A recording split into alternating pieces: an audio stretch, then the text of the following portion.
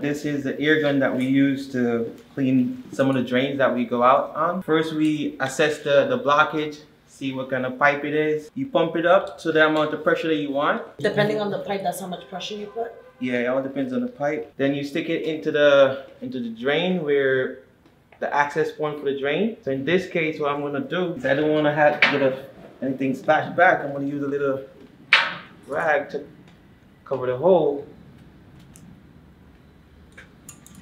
Then we're gonna pump it through. Oh, you got something.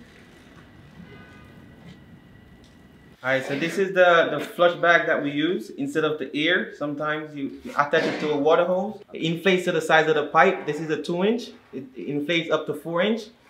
So you stick it in as far as it will go.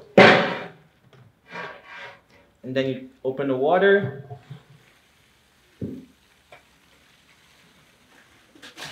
Oh! It's unclogged.